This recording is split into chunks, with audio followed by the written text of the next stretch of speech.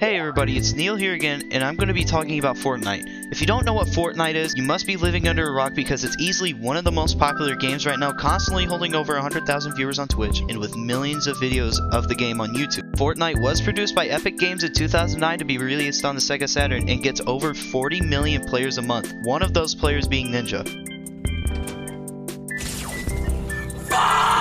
Ninja is easily one of the most popular Fortnite streamers and is often called one of the best players. He makes about $500,000 a month from subscribers on Twitch and has over 11 million followers on the same platform. So I was very excited when he invited me to play with him so we could get some victory royales. Backwind! Invite to party! Yeah. Ninja. What's up? What's going on? How do you feel about the rising trend of racism in this country?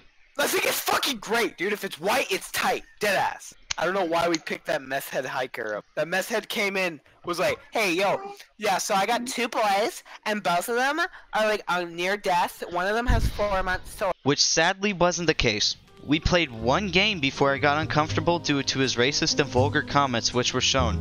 And needless to say, I will not be supporting Ninja and his affiliates anymore, including Twitch.